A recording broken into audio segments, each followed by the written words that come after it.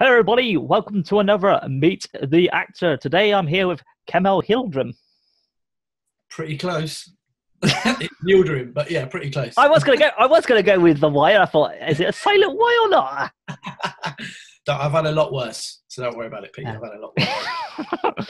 So, your first question for you today: how did you first get into acting? I first started acting in my uncle's films, who was a writer. He was a novelist who started to take his hand at filmmaking, and he cast me in some of his early short films that he did.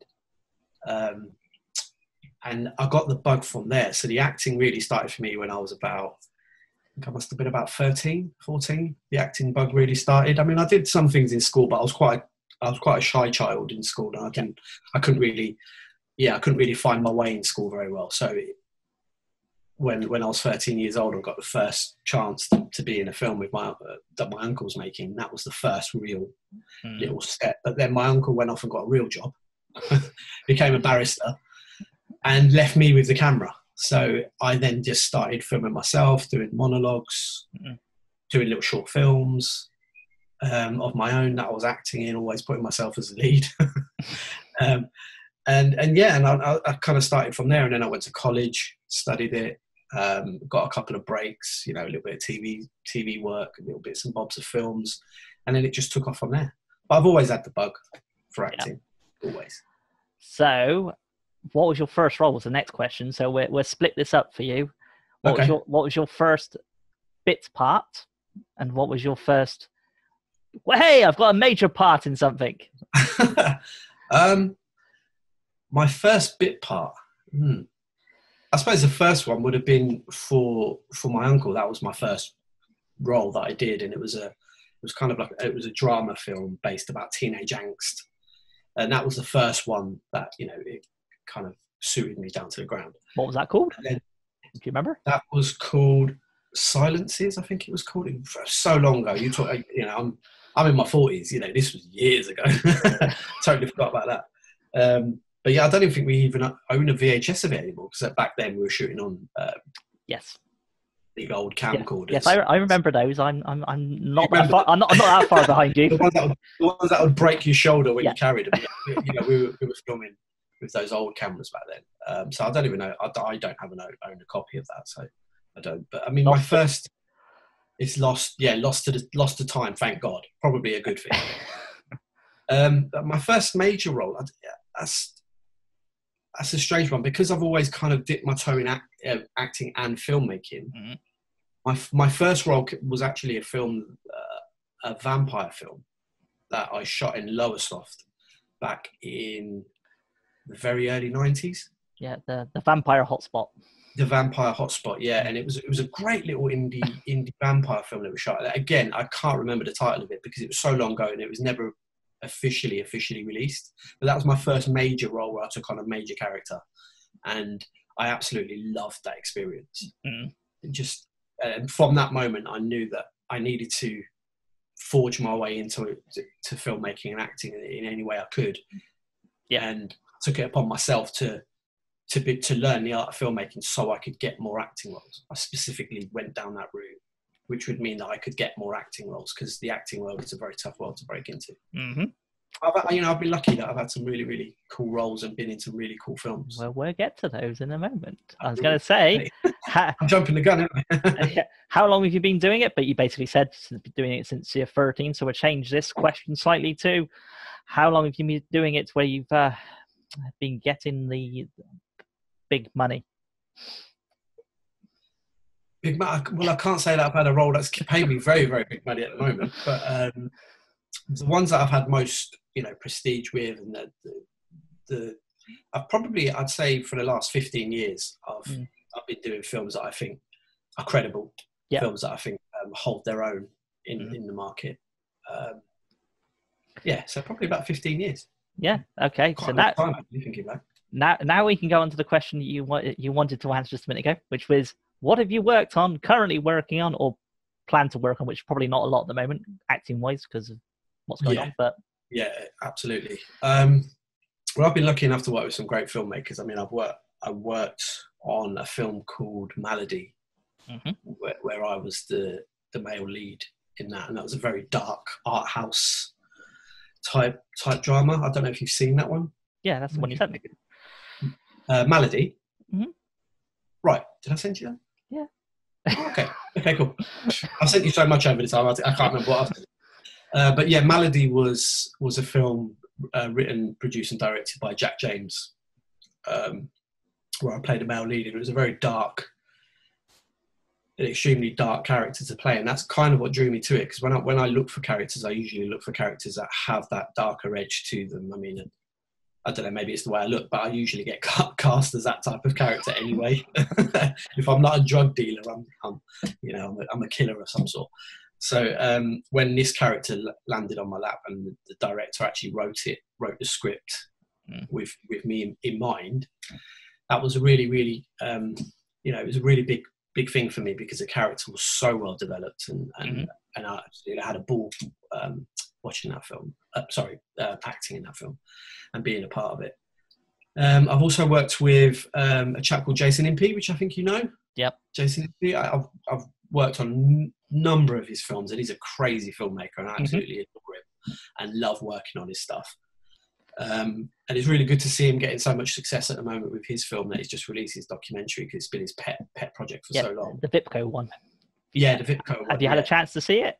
I have seen it. Yeah, he sent me an. It's really good. Yeah, it's really, really good. Yeah, done a cracking job with it. And I mean, I'm all into that genre as well. So for me, it was just like fanboy watching it. But yeah, he's done a cracking job with that. So I've worked with him. I worked with him on, I think, maybe 5 or 6 feature films that we did together. Various roles. I was either DOP or I was acting as a lead in his films. And he's a cracking guy to work with. He's so out there, zany, and he's so knowledgeable about the exploitation cinema that he's emulating in his films. So it's always great to work with him. I work very closely with a very close friend and collaborator called Mole Smith, and I think I've been in all of his films, well, pretty much all of his films for the last 5 or 6 years. Yeah, I was trying to remember. Was you in Seance? No, not Seance. That was Dominic, who actually a lot of people confuse us. Me and Dominic, they think we look a little bit the same. Mole must have a type of male actor that he casts. No, I was in The Lorelei, which I I started off in a short film first, and then I was one of the main leads in The Lorelei, which was a fantastic experience, because the actors that he kind of all got around the project, and the way him and his partner Leslie tackled the project was really interesting. And it was really, again, it was a dark character. He was a troubled character, and ex-alcoholic. So it was really right up my street to kind of explore those themes. So he's another filmmaker that I love working with, and will continue to work with. I'm also talking to another chap at the moment where I'm very interested in a role that he's just offered me. Again, it's a very dark, brooding, kind of menacing character, which I'm kind of looking forward to tackling. So yeah, I mean, there's loads in the pipeline. It's when lockdown ends, hopefully we can get out there. Get back to it, because we're all so thirsty and hungry to get back into the acting and the filmmaking, which is good because it'll give you more films to review. I have plenty to review. Yeah. So this comes up with a multitude of answers. This question: what advice do you have for upcoming actors and people wanting to get into the film industry? And don't say don't. No, I'd never say that. I'm a big advocate for supporting the younger generation of actors that are coming through, and for me it's really, really, really important that we push as many young actors forward to come forward and break in. And one of the ways you can do it as an actor now, in my opinion, is to multitask. Learn not necessarily learn the whole craft of acting, but understand how a film is made.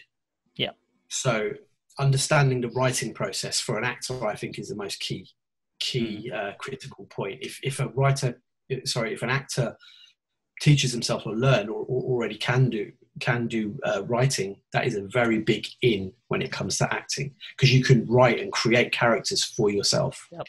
And nowadays, I mean, we've got so much technology in front of us, just in our hands with our phones, that we can even record little pieces of ourselves that can get that out there, like monologues and little scenes that you can film yourself. in order to put yourself out there. And there's sort of networking. Networking is the biggest thing when it comes to this industry. You have to network, and you have to network hard. You have to hustle. Acting is a hustler's game. You've got to be hustling for that next role. So reach out to filmmakers, put yourself out there, and really work on your show reels.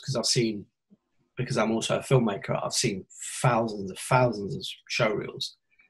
So you have to grab someone in the first 20 seconds, if not quicker, with your show reel.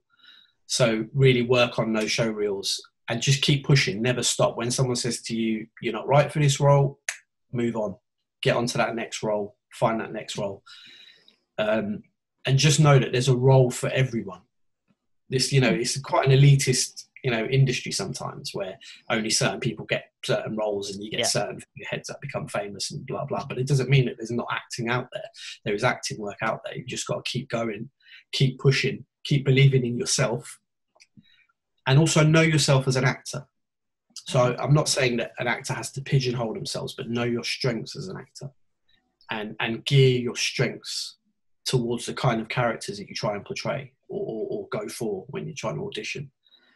So I think that's, because I could go on about this quite a lot, because obviously I'm two-headed. I'm a filmmaker and an actor, so I could go at it for a long time. But really, the main thing is believe in yourself and keep going.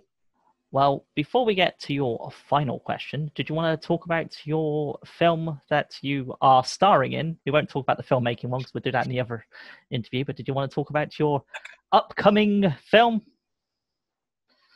Yeah, the latest film that I've just acted in, called Wastelands, was a pet project of my own. But it's the kind of character that I really want to play going forward. And not the same kind of character, but the themes of the film were massively important to me as an actor, and that's why I wrote it. Because I specifically wrote the character of Triss in Wastelands, because there's certain aspects of Triss's characteristics that I wanted to explore as an actor. So Wastelands is complete now. We're just waiting for the festival circuit to really open up. I think we've entered about 40 or 50 festivals, but we've played it clever, and we've played it for the end of the year and beginning of next year, because obviously at the moment it's all a bit up in the air. No one really knows what's happening. But so hopefully that will go well. We're on the search for a distributor for that now, so I'm really looking forward to that. I've got an acting role coming up with Mole Smith, which I'm really looking forward to in a couple of weeks, which is really cool. He's giving me this kind of it reminds me of a Hammer horror type character. Right. He's an old caretaker of a hall. So it's a really cool little role. It kind of reminds me of the old Amicus type stories. That's what I was going. I had so that really, Peter Cushing kind of going in my head then. Yeah, definitely. That's kind of in my head the way I want to tackle it. I'm definitely not as gifted as Peter Cushing, because he's one of my favourite actors of all time. But I'll do my best. But I'm really looking forward to it, because it's a great little script. It's a great cast as well. So I'm looking forward to that. So there's loads in the pipeline. Is that a short film, or is that a... It's a short film, but it's a short film that's going to go as an anthology. Oh, okay. Because he's working on an anthology type film at the moment. So it's going to sit somewhere in that anthology. So look out for that. Okay. And what the it's called.